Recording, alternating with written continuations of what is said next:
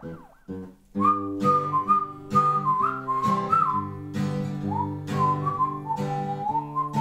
cop block, we often talk about how arbitrary the dictates are, the words on paper that people with badges sometimes feel that they have to abide by. But what I want to talk today about is courts. So to point out just a tiny fraction of the arbitrariness that happens when you go to court is the difference between the court in Keene and the court in Manchester, which are an hour and 15 minutes apart from each other.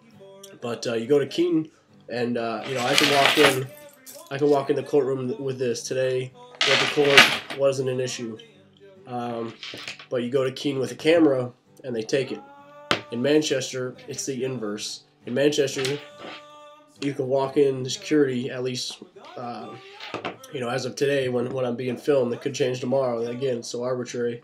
But you can walk through with your camera, not a problem.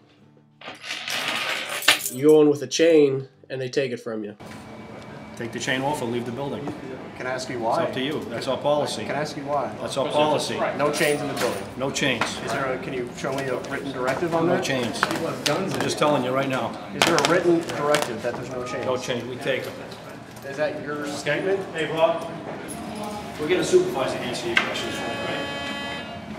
Well, I mean, if you were just demanding my chain, obviously there's some rationale for you asking for my chain. It can be used as a weapon, okay? Sir, most any object could, and obviously, I'm a peaceful person. I'll give you my word. I'm not going to do anything. That's our policy today. Sorry. We'll get an answer for you shortly. All right? What if they told you someone walked in here with a chain and you could shoot them? Would you do that? I mean, think about what you're doing, man. This isn't just a job. I'm just trying to support a friend. I just want to go in there without being harassed, and you're trying to take my property. No comment, sir. Well, you don't have to comment, but I hope you at least think about it. If not now, when you get home, at least when you cash your check, when you look at your family, and they say, hey, how was your day at work today?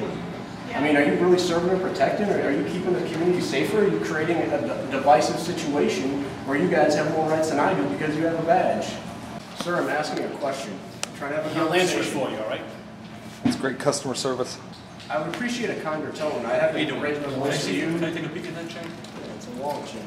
Yeah, normally we have all chains removed, we hold it down here. We don't want the contents of your wallet, just the chains, that's okay. Right, you go ahead. I don't mean to hold anybody up. And my question to your colleague, Mr. Kelly, K-L-E-Y, was simply, where's the directive that says I can't have a wallet chain with me? Do you want to come in with us?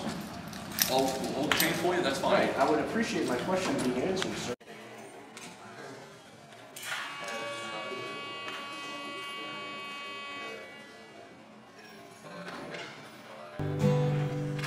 Cops with banjos, cops with banjos.